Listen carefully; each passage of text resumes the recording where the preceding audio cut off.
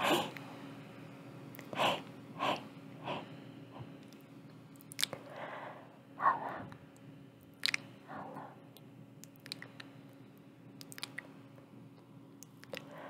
Hello, my lovely, lovely, lovely, babies.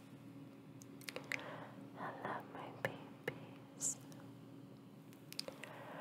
How are you all doing tonight? I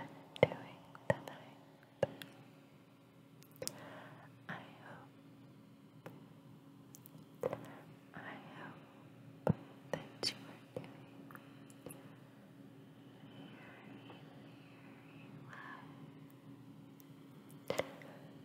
very, very well.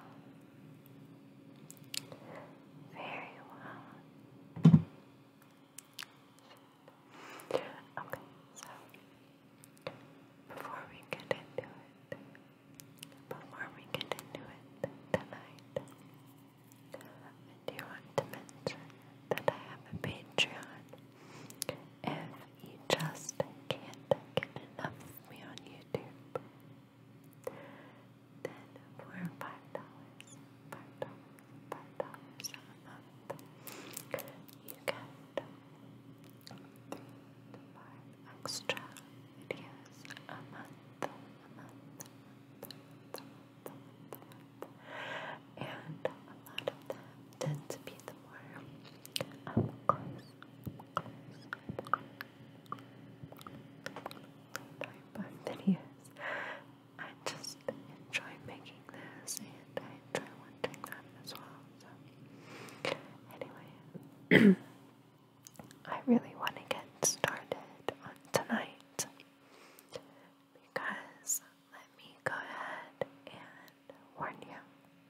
The story that I'm about to tell you tonight is disgusting. It is absolutely disgusting. It is one of the worst representations of a mother that I think I have ever seen. It is just a disgusting story. So, what this story involves is a 15-month-old baby. A 15-month-old baby that was found in the bottom of a well in my hometown. And this is his story. This is what he went through. And this is how the system failed him. It's as simple as that.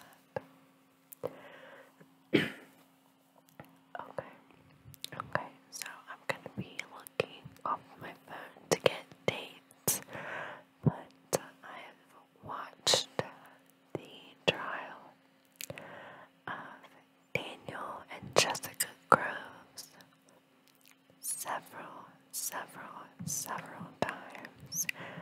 I mean like upwards of 10 times, because I just could not believe the way that this was handled by Children Protective Services in Scioto County, Ohio.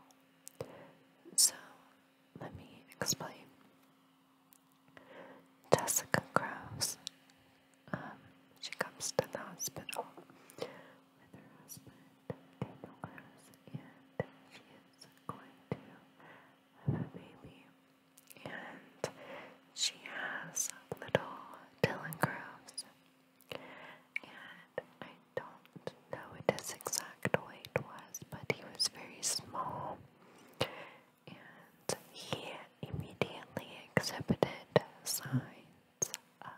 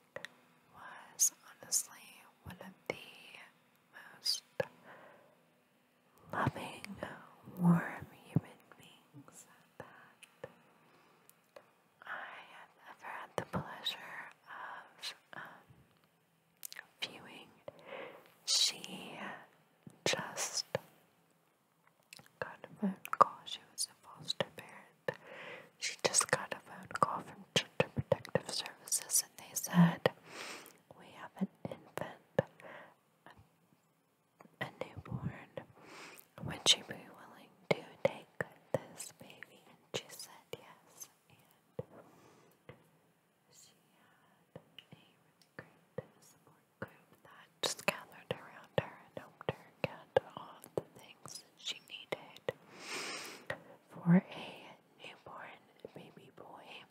And so, for the first, I believe it was 12 or 14 days of little Dylan Gross's life, he was with his foster mother, who I believe loved him with all of her heart, and I truly believe that if he would have been left in her care, that this entire tragedy could have been avoided.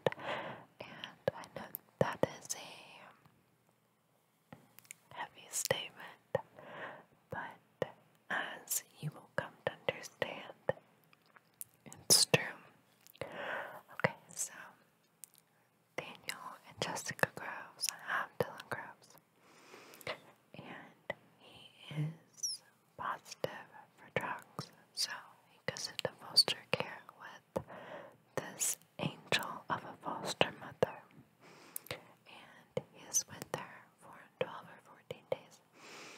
And then Children Protective Services gives Daniel Groves, the father, a drug test, and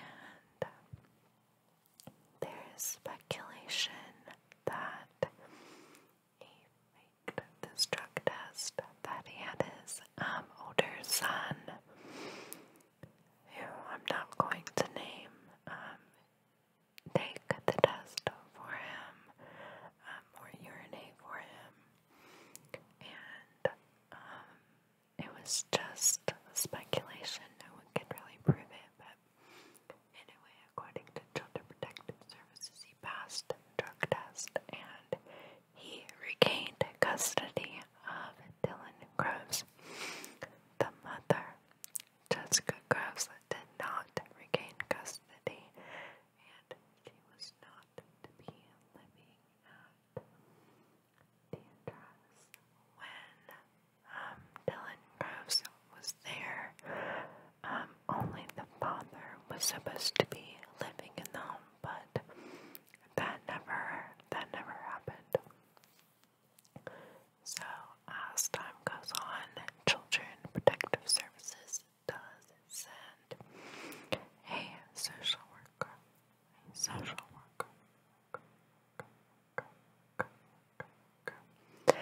out to the Groves residence, and she claims that she observes baby Dylan and that he seems okay. She says later in court that Jessica Groves was there every time she came to do her checks, which, remember, she was not supposed to be living there. She was supposed to be somewhere else, but she never was. So anyway, and every time she was there, Jessica Groves would be holding baby Dylan, and the social worker admitted that she never picked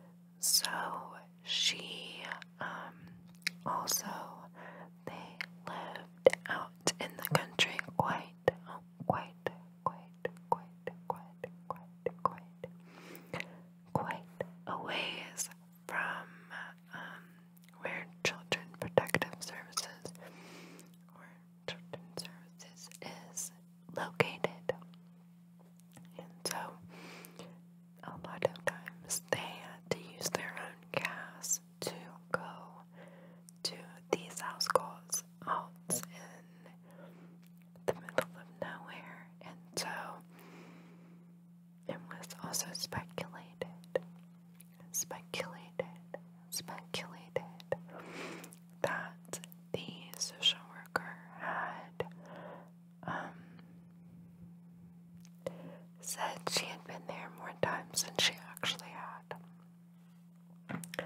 So I'm going to read you a little excerpt from Court TV about the case, and you will hear the outcome.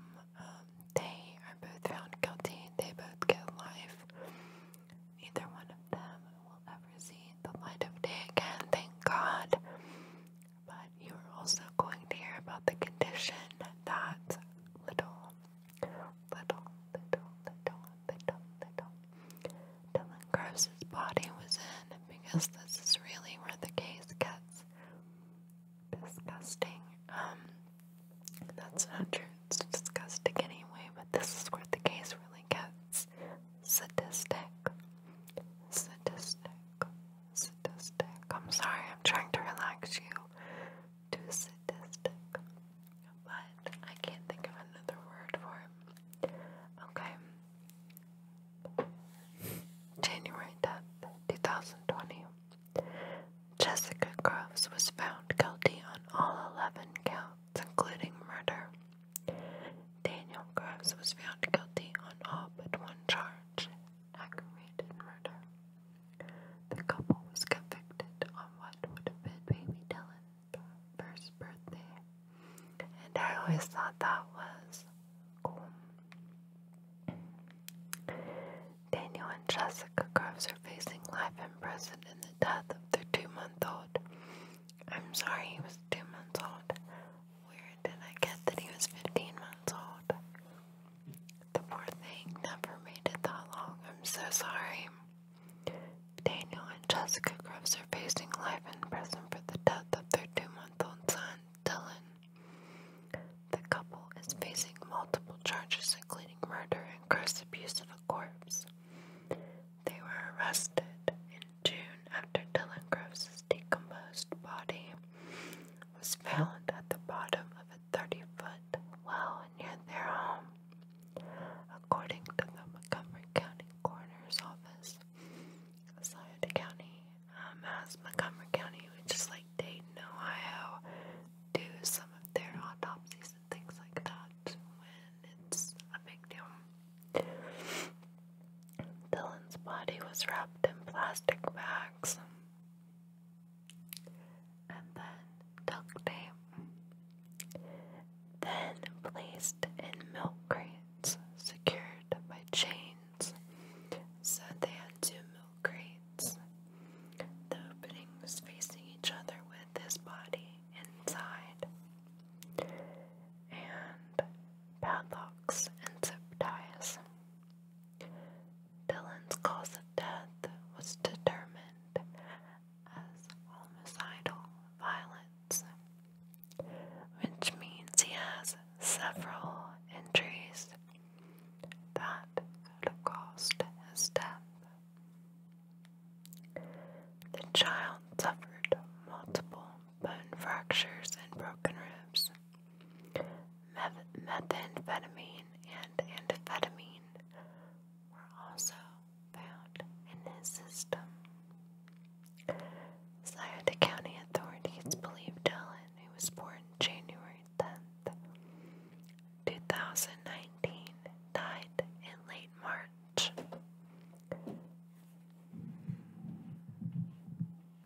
Just a second.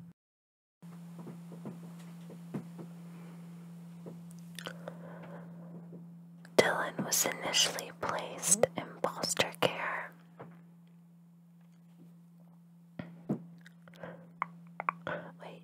Scioto County authorities believe Dylan, who was born January 10th, 2019, died in late March.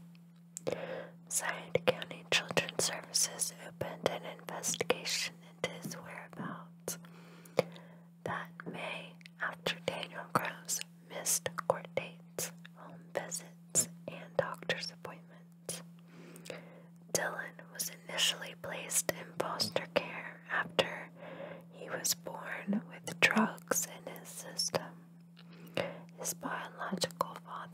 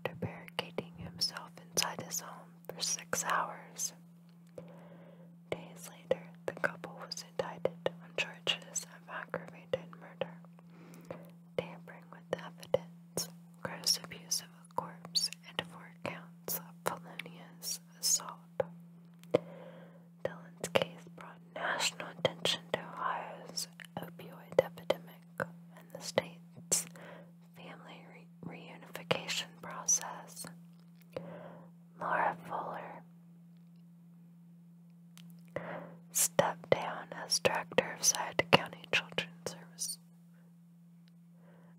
After an investigation determined the agency mishandled Dylan's case. So, basically, the baby had broken ribs, I think, one or two broken arms, I'm not sure which, but they were in different stages of healing, so they happened at different times. And Daniel eventually said that he saw Jessica hit the baby before, but Daniel was also incredibly dope sick at the time during the interrogation, which point you will really say anything, so it wouldn't surprise me if he was responsible for some of what happened to baby Dylan. They were both drug addicts. Jessica had been a nurse at one time, and they had apparently raised their other son in a much healthier manner. I have a very hard time saying the drugs did this to these people because I don't believe the drugs bring out anything that wasn't already inside you. They do absolutely bring out the worst in people, but they don't make people kill babies. They just don't. They just don't. So, I know this video wasn't exactly particularly relaxing, but I do hope that you enjoyed it. This really just goes to highlight some of the problems that are super prevalent in my hometown. It really seems that some people are above the law, and it seems the way the law works, it just doesn't make sense. It just doesn't make sense. Children's Services has no money, and they recently actually were absorbed with Scioto County Department of Job and Family Services because there wasn't enough money to even keep them open.